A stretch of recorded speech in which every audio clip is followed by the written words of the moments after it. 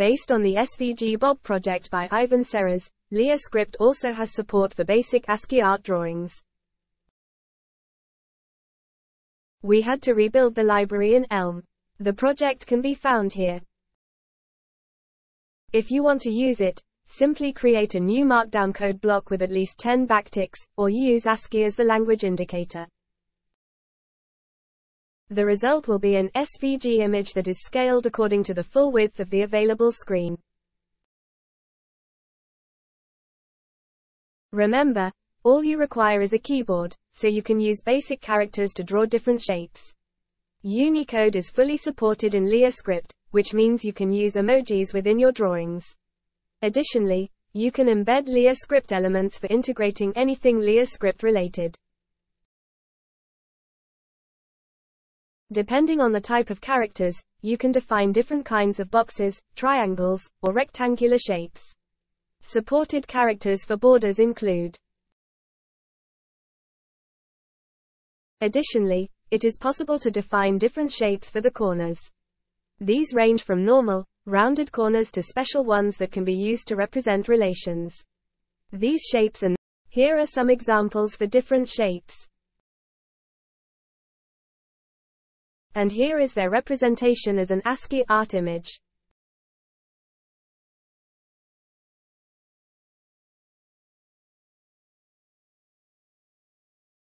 Depending on the direction of your arrow, you can use less than or greater than for left and right, V or V for down, and caret or A for up.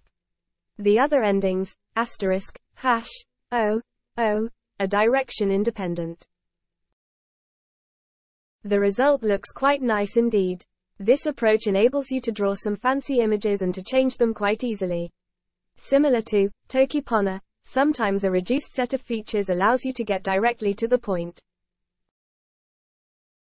You can also use arrows to connect your other drawings, but keep in mind that in some cases, you will have to use the plus sign to fully attach your lines to another edge.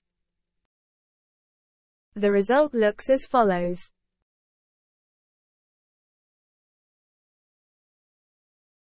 Here are some more examples of rounded shapes that can be used in simple drawings. As you can see, by using parentheses, different rounded shapes can be generated too.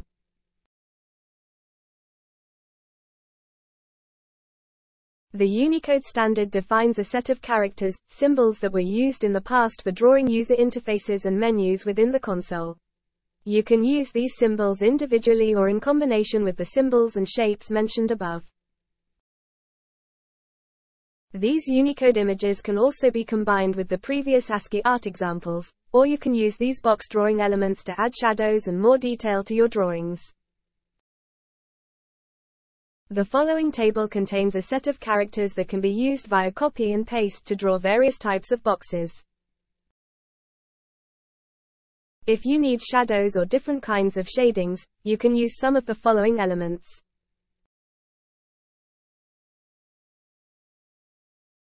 Emojis are defined in the Unicode standard as well, which is why you can use any kind of symbols that you use in your day-to-day chat messages.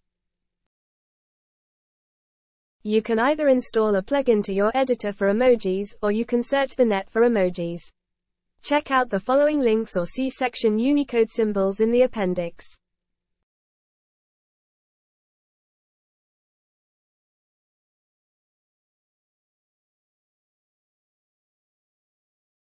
As explained in section Custom Styling, it is also possible to add custom styles here by attaching an HTML comment to the beginning of an ASCII-Art image.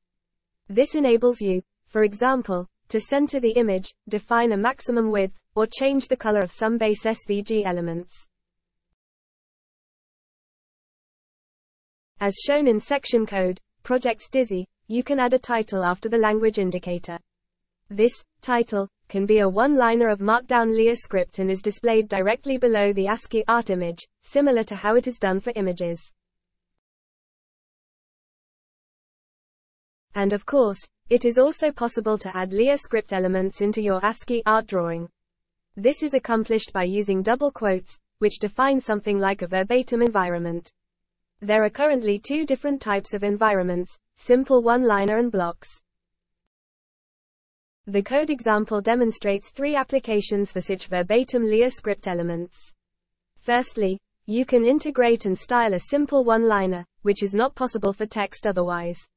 Secondly, you can add entire blocks with a subsequent number of quotations that start at the same horizontal X position. Lastly, this can also contain executable elements, animations, other inputs, and more. As visible in the generated image, the verbatim elements are not as precisely placed as the normal text. This might require some adjustment of the positions of the quotations to achieve the desired result. You can observe that the verbatim elements are overlaid as foreign objects above the SVG images by executing the code example.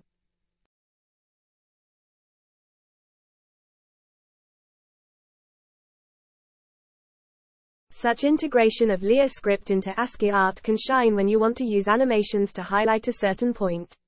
For example, in the following example, different usages of animations are demonstrated. The first 3 are inline animations, where the number is bound to the text. The last example is a block animation where the number is hidden.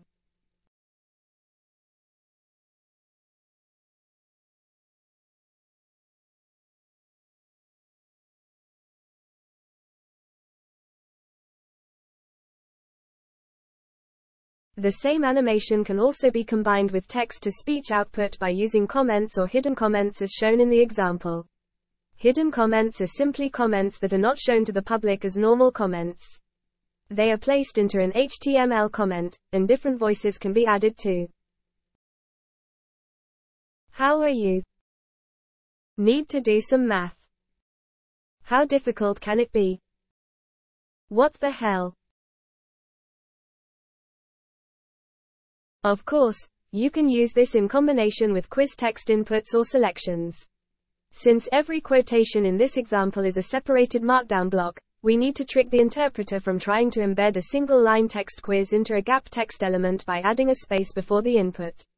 Together with the data show partial solution command, this is an easy way of creating more complex quizzes.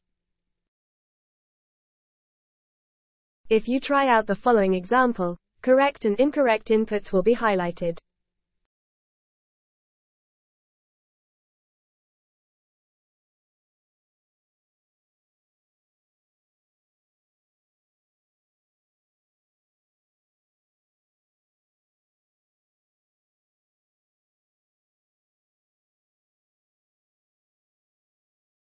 Since the size of a LiaScript element is defined based on the width of the quotation, too long LiaScript definitions, such as an external image URL, might cause some problems. To solve this, you can define a local macro, in this case at image, which is basically only a substitution for the larger image. This macro can then be used as a placeholder within the verbatim. For more information on this topic, check out the section Macros. The result looks as follows, where the lower quotations are placed above the image. The size of the image was defined by the space between the quotes and required some manual moving till it fits. Can you solve it?